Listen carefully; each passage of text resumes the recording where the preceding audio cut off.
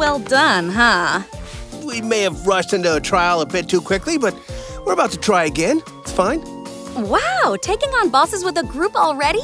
Well, luckily, I have plenty of advice for just such an occasion. Oh, don't worry. We've got a plan. You mind opening up that portal thing you're always opening? Oh, very exciting. We take on Ifrit in the Bowl of Embers. Me, the White Mage, the Ninja, and the Summoner.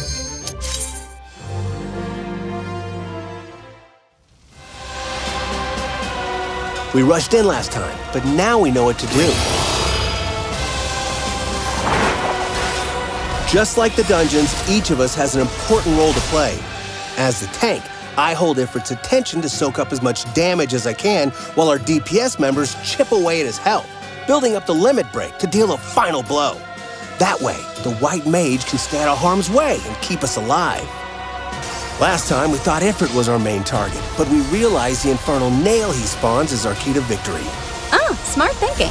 Trials vary greatly, each with their own mechanics, which require a keen eye. Then, I hold his attention while the team avoids his new area of effect attacks. Dodging AoEs?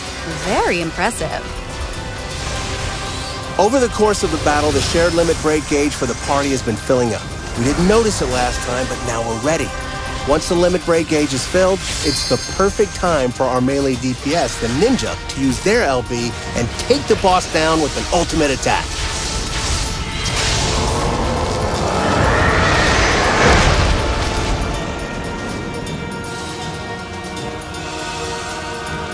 Now, if you'll excuse me, I've got some adventuring to do.